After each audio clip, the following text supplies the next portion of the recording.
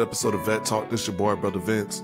Real quick, I'm not going to go through a long spiel, but what I want to do real quick is I wanted to take you veterans and military personnel who may be getting out and may be seeking help for your claims.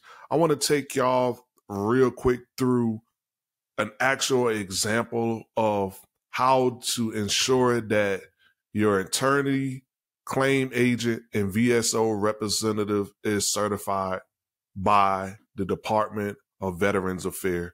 I want to take you through real quick and give you a live example of that, because the other day me and my wife was talking and she asked me if I gave a step-by-step of how to ensure that this actually goes down.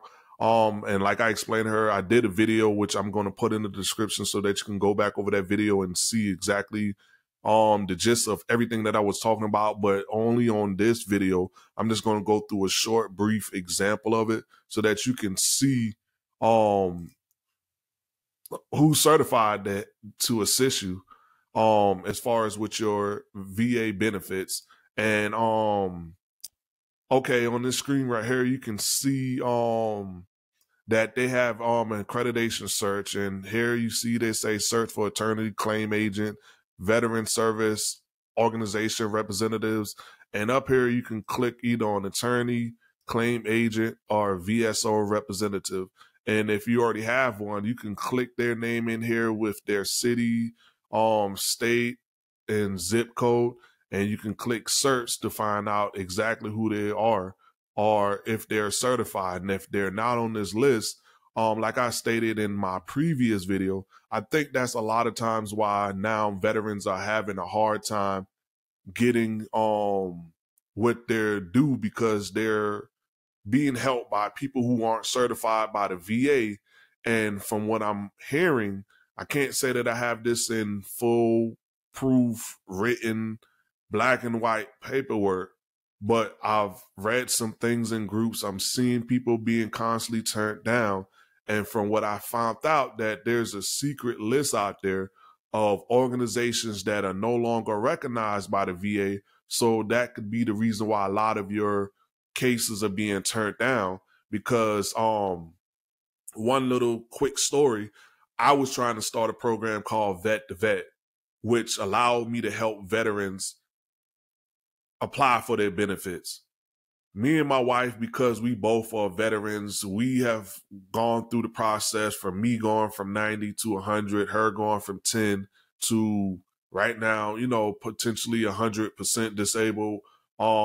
As far as like us, we helped other veterans I know have gotten 100%. So we wanted to extend some of our services, and we wanted to basically help veterans achieve the same thing that we achieve or we have helped other veterans achieve. And when I went to go do this, there's a process that you have to go through. You have to get a congressional letter from a congressional recognized organization such as DAV, Wounded Warriors, and other organizations in order for you to be able to carry the name vet. That's why my stuff say V3T, not VET, because when I tried to apply for the uses of the name vet or veteran for my organization, I was turned down. And the reason why I was turned down was because they said that I was offering to help veterans, but for a fee. And this was a no-go. And the reason being is because there are a lot of veteran organizations out there that are doing things for free, such as DAV, Wounded Warrior Project, you know, and many more that are out there. They believe because of these programs being in place, that veterans shouldn't be charged for their benefits. Well, for me, I kind of felt like that was a slap in the face, because here it is. I was charged as a veteran for services that were rendered to me to help me go from 90 to 100%. So at the time, I didn't think it was wrong, but I found out that it was a cease and desist order that was put out, that they didn't make it public about it, but they put it out.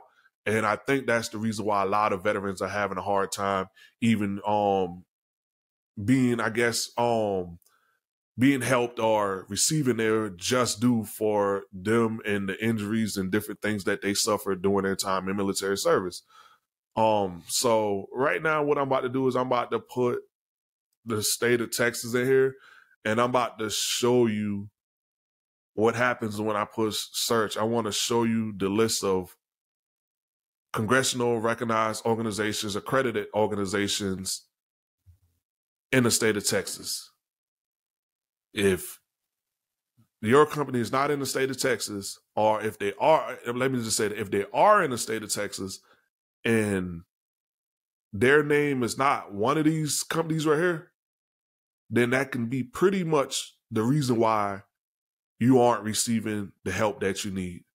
As far as the VA saying, yes, you're service connected because of these issues that you have going on. If these organizations aren't representing you, aren't helping you with your stuff, when you turn it in and another name is on it, this could potentially be why. Because this is the list of accredited VSOs, offices.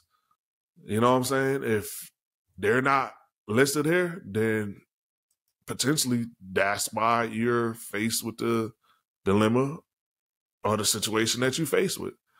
You know, I'm going to show you, you know, the attorneys in the state of Texas, just so that you can get a brief idea of what I'm talking about. This right here, all the list of all the attorneys in the state of Texas. This is the list right here.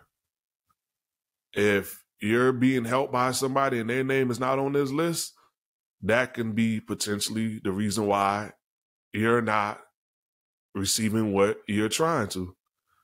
Here it is. I'm going to go to state of Texas claim agent. I'm going to click on it. These are all the claim agents. This is the list. The list is short. So if you're applying for your VA benefits and these people name not showing up, then it could be the potentially reason why, the reason why you're not, you know what I'm saying, getting the results that you're looking for. Because when, you know, they're offering something for free and you're being charged for it, to these congressional recognized organizations, that can be a slap in the face for them. Because they're looking like, okay, well, here it is, you know, the government is paying us to help our veterans out, and yet our veterans are being charged by someone else. And that can be potentially the reason why you're in that situation to where you turn in your paperwork and you get denied, or you might have got approved and then now they come back and they deny it. And it could be potentially because of this situation.